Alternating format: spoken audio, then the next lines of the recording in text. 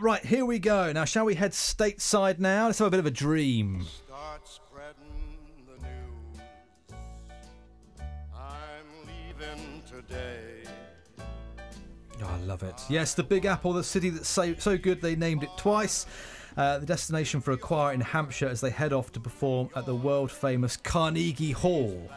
I'd love to do that.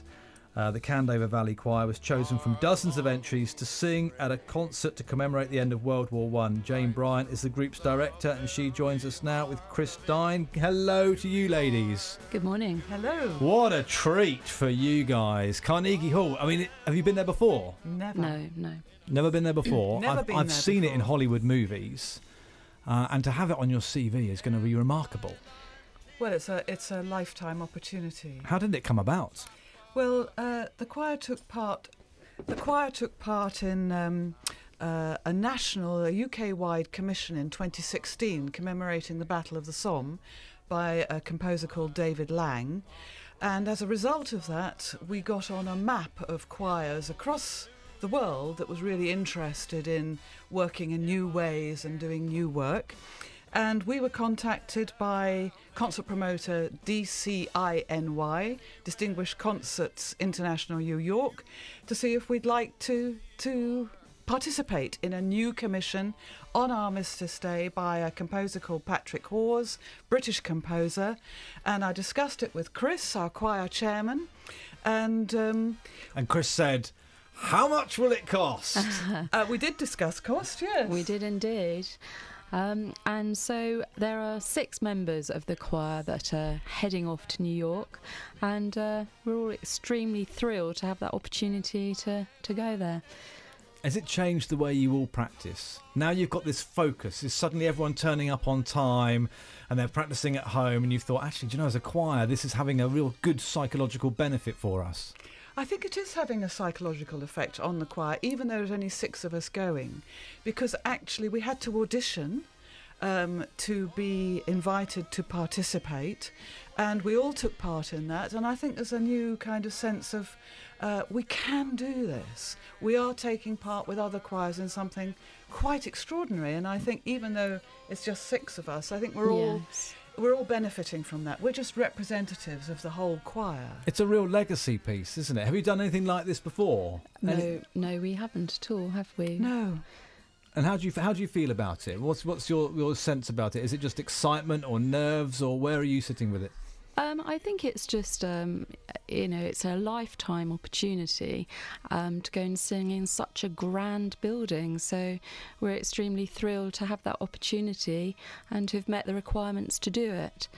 I mean, I think it's such a thing on the CV, doesn't it, to say I sung at Carnegie Hall. And I've seen it, and actually it's one of those places that when you look at it, you think, oh, this is Carnegie Hall. But just to know you've walked on the stage there and done it, will you be nervous? How will you manage the nerves? How will you ground yourselves? Well, when we go over there, we're going to have about 12 hours of rehearsals with the other choirs that have been gathered from around the world.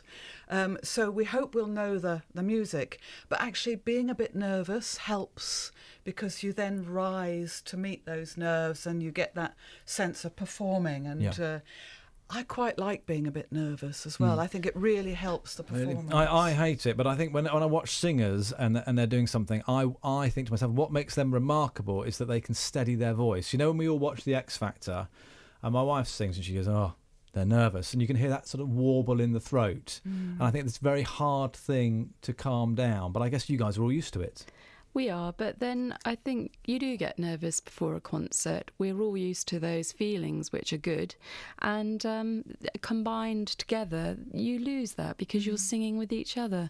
So it's a good thing to Yes, true. feel. You are part of a team. It's We not are. on your own. That would really be Yeah. pushing the anxiety boundaries. Not impossible, of course, but you've got your team there. You're all supporting each other. So for people listening to this, you think that's amazing that choir's going there. Are you doing a special tweeting, Facebooking, follow us, see our story, Facebook Live? Are we coming with you like a Hollywood movie? Well, I will be tweeting, because I do. And it'll be lovely if people wanted to follow. I'll be sending photos. We hope to see a bit of New York as well. Of course while you we're do. There. Yeah. But it's an amazing choral opportunity. And we've all been singing for a long time, and the sense of team for the choir is tremendous. But yes, I will be tweeting. I think it's going to be great. Absolutely amazing. Candover Valley Choir are making their way to New York for a commemorative World War One concert. I think it's amazing. You're going to be sat on a plane going to New York just to sing and to look at the shops. It's a gift. Who doesn't want that? Can I join the choir?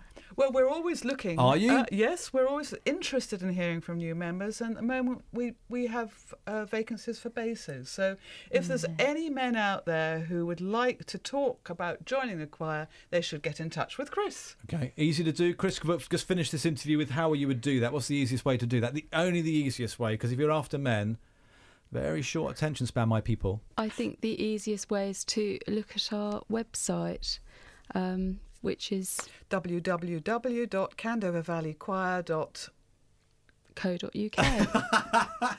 Teamwork. Excellent. Ladies, have a wonderful time. I'm very, very jealous, but you deserve it for all your hard work. Thank you for coming in. Thank you very much. Thank you.